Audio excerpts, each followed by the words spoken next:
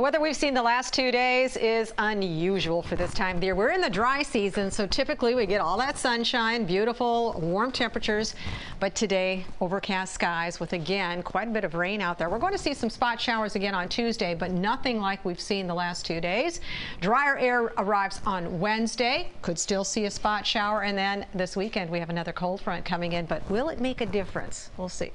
There's some showers that are trying to develop again along the coastal areas of Broward County. Broward County has been busy this evening. We've had these little showers kind of coming in from the Atlantic, moving across the Fort Lauderdale area, now Aventura down to North Miami, Miami Shores. You're picking up some rain again, and these little showers can put down quite a bit of rain in a short period of time, so you really have to watch low-lying areas, those flood-prone areas, those highways, the roads, especially the right lanes. Those are the ones where the puddles really tend to form there, so be careful. This little shower has moved off to the west now. Look how it has weakened just in the last 15 minutes or so. So that's what happens. They move on land and then they begin to die. This is how much we've had over the past 6 hours, at least radar estimates, as much as an inch, maybe inch and a half in spots there. This would be just to the south of Pompano Beach, a little bit less around Fort Lauderdale, and about a half an inch though around the Tamarack area, and it's really been focused on those areas. So here's some other spots today. Coral Gables picked up an inch, almost an inch and a third. Sweetwater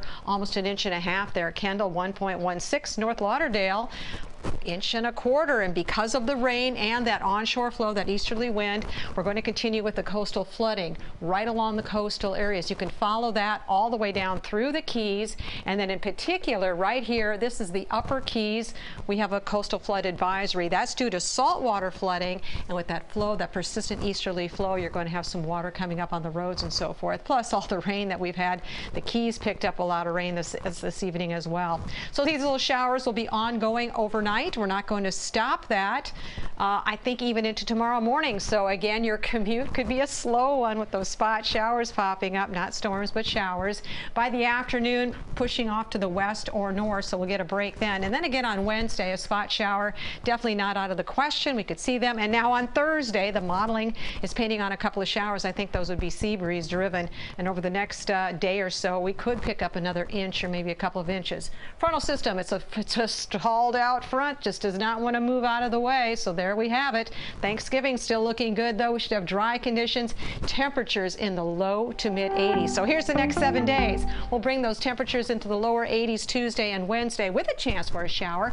Mainly dry Thursday and Friday, and then this weekend here comes the cold front, but it doesn't really drop the temperatures. Overnight lows in the 60s, chance for showers on Sunday, but this is not going to have a lot of an effect.